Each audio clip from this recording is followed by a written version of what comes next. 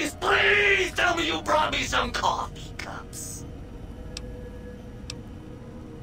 Of course you don't. Why would you?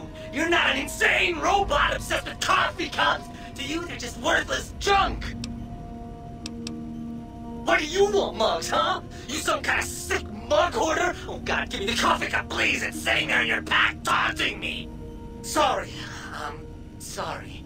I got a little carried away. It's just all those goddamn dirty dishes out there with no one to clean them. It breaks my heart!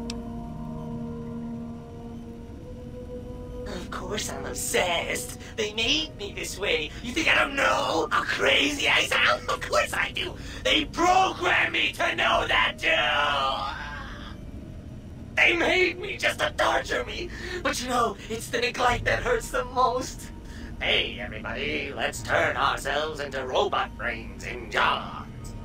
Do you know how many coffee cups giant robot brains in jars use on a daily basis? Not fucking many! I'm supposed to keep them clean. Oh, God! The thought of all those dirty dishes out there makes me crazy. Most of them are probably beyond saving now. The only thing left is break them down and process them for raw materials. I guess you could have those. Is the new subject Mugs? You really want to know about me? No one ever asks about Muggy. You made me so happy. Maybe you've seen some of those big, imposing Securitrons with their lovely laser guns and rocket launchers and scary faces? I'm not one of those. Dr. O was always jealous of house industries, and he thought it would be fucking hilarious to build a tiny neurotic Securitron. Big fucking laugh!